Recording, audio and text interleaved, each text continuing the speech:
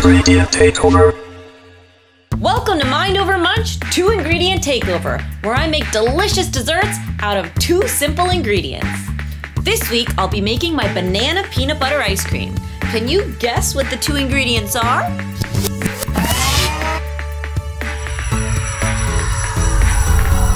Bananas and peanut butter. That's it! This classic combo is all you need for a delicious and nutritious ice cream. Start by freezing some bananas overnight. When nice and frozen, throw those babes in your food processor with some peanut butter and pulse a few times before letting it run. Once it reaches a smooth consistency, pack into your favorite kind of cone and enjoy. Or you can return to the freezer to firm up a bit more like traditional ice cream.